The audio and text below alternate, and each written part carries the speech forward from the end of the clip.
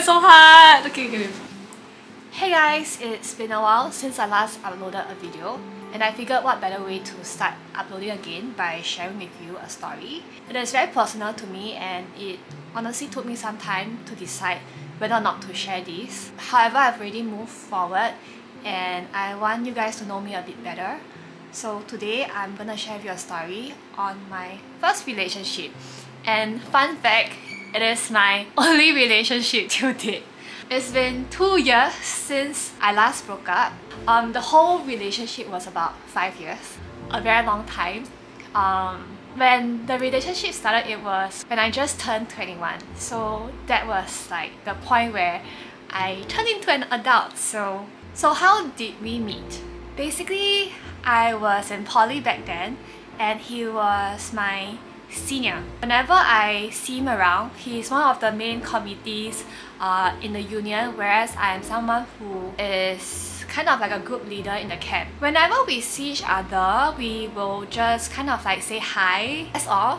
We never got to hang out, we never got to really talk like more than even 5 sentences. So how I started talking to him was because on my last year of camp, the camp was about 6 days long, and on the 6th day, a lot of the ex-senior, which is the alumni, they will come back to school to kind of support the juniors or to congratulate the juniors for graduating from the camp. Normally, the alumni will actually buy gamguat juices or even pipakao items for the junior as a form of like support.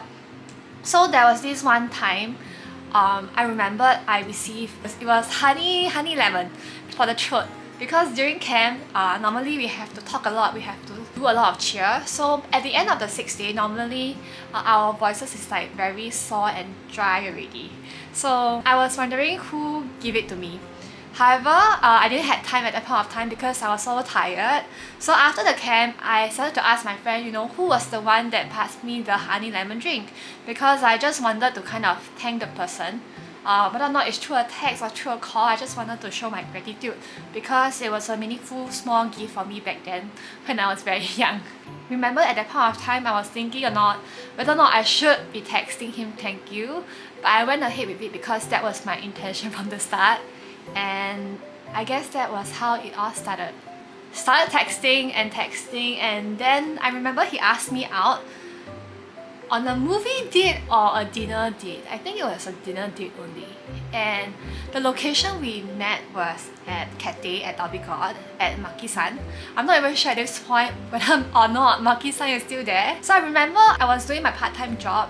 So after work, I remember I was a little bit nervous. I was tying half and I was putting on my lipstick, and I took the MRT from Ngee Ann Orchard to Dhoby Ghaut. And when I met him for the first time, it felt good. Like, it wasn't awkward. I find myself enjoying our conversation together. So we talked, I can't exactly remember what we talked about, but it was really like, oh, what am I doing? What do I like to eat? And I remember after Maki-san, we went down to the beancurd store to have dessert. So that was how we ended our mini date. From then on, after that, we started to text a lot more in July onwards, and that was when he asked me officially to date him. I guess at that point of time, it kind of felt like he was growing on me. Basically, like I feel that the relationship we have at that point of time was like, there was never a flame, and then slowly, all of a sudden, after speaking to him for some time, couple of months, there's this like small lingering flame coming to life. He was actually an officer in army, and I think at that point of time he was doing his ORD, and he was kind of like the parade commander or something. I don't know what's the term. So he actually invited me to go visit him, and I went by myself into the camp to find him, to see him perform in action. And after the entire thing, he came towards me and asked me, can I have the opportunity to date you in person? So I think it was quite strange because I've never stepped into an army camp before, obviously, and it's not normal and it was freaking awkward. However, I just find myself unknowingly like just doing it, and I think if I were to look back now, it was because I already kind of had that small burning flame like coming to life, and I was just like, I wanted to be there to support him lah at his good moment. I said yes to dating him after that. After thinking for a while, I was like, okay, let's just try to date. And that was how we started dating officially.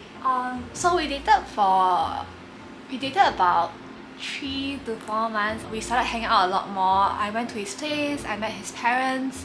His parents enjoyed my company. I remember his grandma is always like making me meals. His aunts and uncles were just very happy to see me, and I felt really belonged in his family. And after dating for about 4 months in, he asked me to be his girlfriend. So I said no.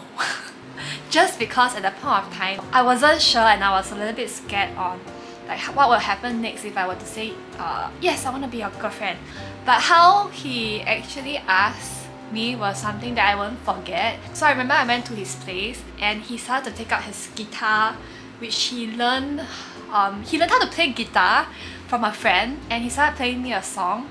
It's the Volcano Disney song, Lava You or something, I can't remember. But he isn't someone who sings really well and he's not musically inclined, and I was very touched by the fact that he made an effort to kind of ask his friend to teach him how to play a guitar, and I remember just sitting by the bed and just listening to his shaky voice before he asked me whether or not I'd like to be his girlfriend. So I said no, like I said, was because I was scared, and at the same time it was my first relationship and I just wanted to be sure, like very sure. And we did it 1 to 2 months more, and that was then where he asked me the second time to be his girlfriend. And the funny thing is I remember it all too well as well. So I don't exactly know what we were doing that day, but he was at my house and we were sitting at my bed lah, and then all of a sudden he started to take out a notepad, and then he was staying silent and he started to flip the pages of the sketchbook together. So it had like those cringy romantic sentences like, it's been how many days since I first met you, I really enjoy your company. And then towards the end he flipped the last thing, I think the last thing he flipped was like, I love you or something. And then all of a sudden my phone rang, and when I look up at my phone, he actually changed his name on my phone to will you be my girlfriend? And it's either I accept or I reject. And it's like that moment, feeling is right, I can do this. Then I take a leap of courage and I say yes, accept. And then we hug, and then I'm like, oh, I have a boyfriend now! Yay!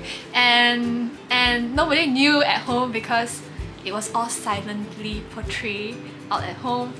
And I remember after that we went to Gardens by the Bay. It was in December, and then that's how we spent our first official day as boyfriend and girlfriend together. My family really liked him a lot. They feel can take care of me really well.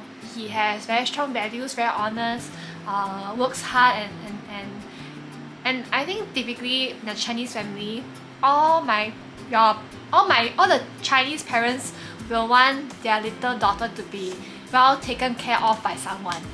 So he was kind of like a right fit. Throughout these 5 years of relationship, it was pretty smooth sailing. If I were to put like 1 to 10 the number of times we quarrel, I think we only quarrel like 3 out of 10 times. He was a very understanding boyfriend, and after some time being in a relationship, he understood me pretty well. We got together at 21, and that was the point where we both started our career as well. So I don't know how to put it across. Even though I was together with him for 5 years, subconsciously, at the back of my mind, there was always this something that I felt a little bit off about our relationship, but I couldn't really put my thoughts into words because I didn't know what was a right relationship for me. There was this nagging feeling inside that I felt that was missing. I couldn't word it out properly during my time with him, and I couldn't make a decision as well, even though I was quite okay, quite happy with him. Yeah. I don't know if it makes sense, but that was just how I felt. And I think as we progress on in our career, you know, as you start your adulthood and you get into different jobs in different industry, it kind of shapes the way you think as an adult, and also many lessons learned.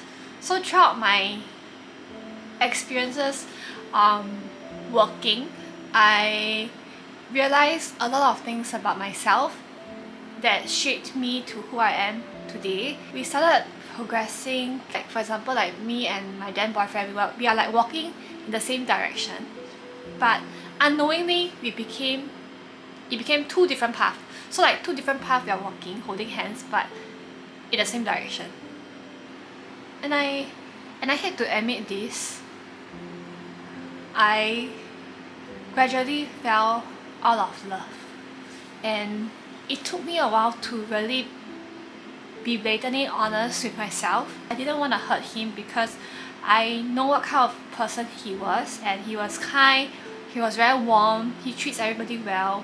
There's nothing wrong about him, and like I felt that that shouldn't be the case, and it was not right for me to just fell out of love. We went back to the same spot where we first met, at the cafe. It was the point where I spoke to him and say like, hey, I'm sorry, I'm really sorry, but I have to tell you that I can no longer try, and I would like to stop trying. And at that point of time, I remember very clearly, I was just hurting so much inside because I never like hurting someone. I just don't. And that's the sucky thing about being in a relationship when it doesn't end well. After my breakup, I got the opportunity to join Patrine in his create team, and at that point of time, it was like maybe 2 weeks after my breakup. It was an amazing opportunity, but on the flip side, I wasn't emotionally sure or stable enough to, you know, go for a shoot and be like mentally okay.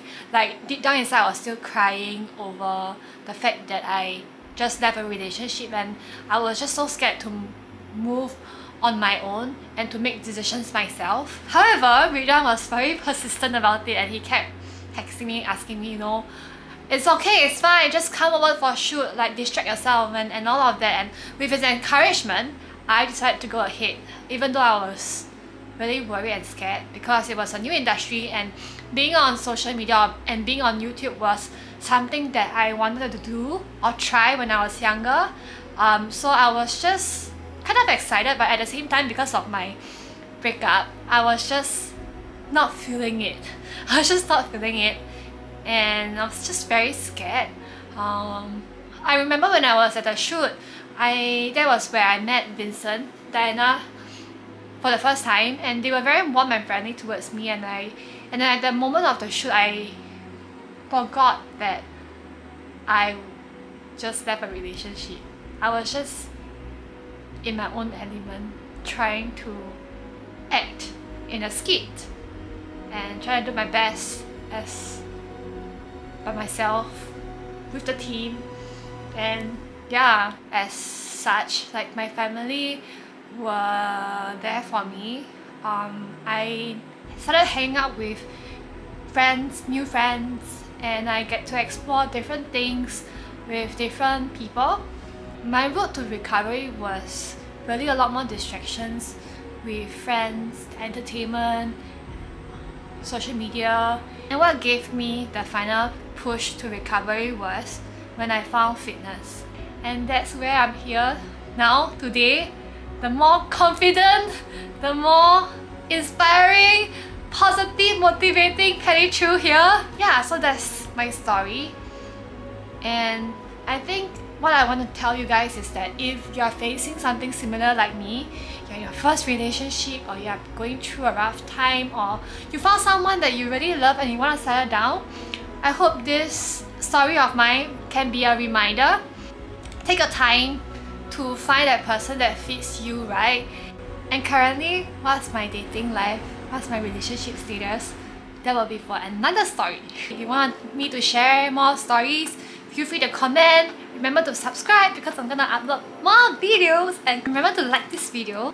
Thank you very much, and I will see you in my next one. Bye! Good night!